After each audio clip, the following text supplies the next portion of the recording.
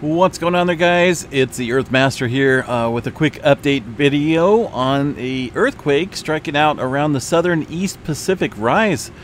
Just a few short minutes ago, this earthquake coming into the USGS map right now. That's going to be in the red circle. Pretty large earthquake for the area.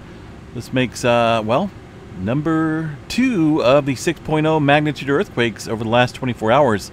We did see a 6.9 out here in the rift zone, in the divergent boundary out here in the central mid-Atlantic ridge. Now we got the South Pacific Ocean out here, which is also a divergent boundary in this area, a spreading center. So that's 2 of those today. And activity definitely ramping up out here across the region. Once again, a 6.1 earthquake in the southern East Pacific Rise.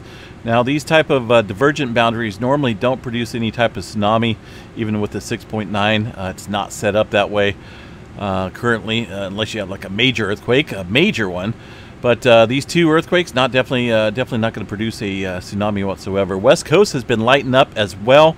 Looking at the 2.5 and above map, shows some activity pretty much from the Bay Area southward along the plate boundary itself, and some movement outside of Mexicali down along the San Jacinto fault zone. So got to watch California. California has definitely been pretty active here over the last 24 hours along the Pacific plate and the North American plate boundary. So heads up, we'll be back a little bit later on this evening with a complete update. Till then, take care, folks, and we will chat at you guys real soon. Stay safe.